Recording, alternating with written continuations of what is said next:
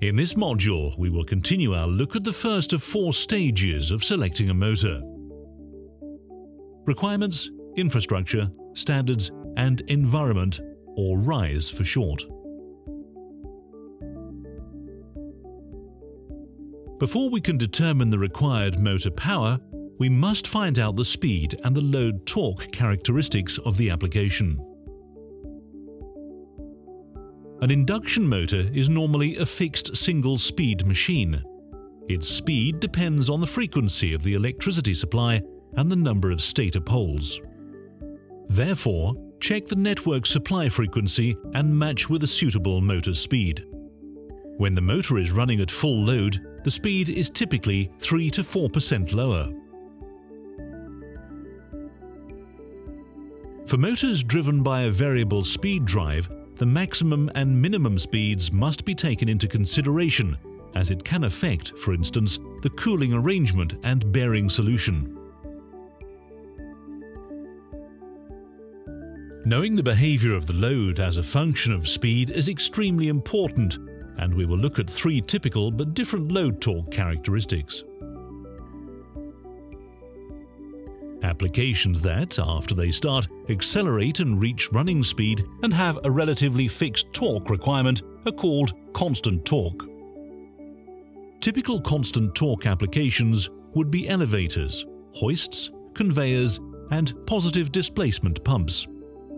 Sizing the motor for this type of application is simply calculating the power required as a function of speed and torque using this formula, and then selecting a motor with a suitable output rating.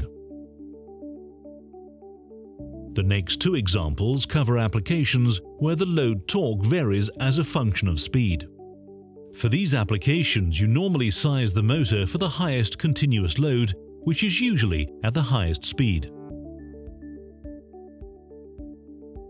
Rolling and processing of paper, textiles, and rubber tiles, as well as extruders, are examples of applications where the load torque increases in proportion to speed. Our last example is for applications where the load torque increases with the square of the speed. This usually happens where there is gas or liquid friction, as found in many of the most common motor applications, such as blowers and fans, centrifugal pumps, propellers, and most mixers. In applications with this relationship between power and speed, it is possible to make huge energy savings by adjusting the speed of the motor with a variable speed drive, instead of controlling the amount of gas or liquid with a slide valve or throttle valve.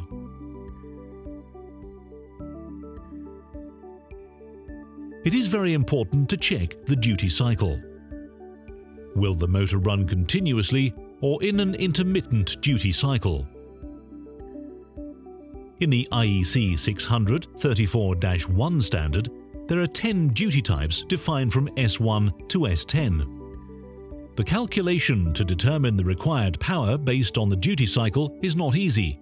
Therefore, manufacturers of premium motors offer computer programs for quick and reliable calculations. Now that we have determined the required motor power, we should also check the mechanical load forces. Axial and radial forces have an impact on the bearing lifetime, and in case of very high radial forces, also on the shaft dimensioning. Speed, load torque, and duty type form the basic information needed to determine the correct motor power for our application. But as we will see in the next module, often network restrictions on starting current will influence the choice of motor.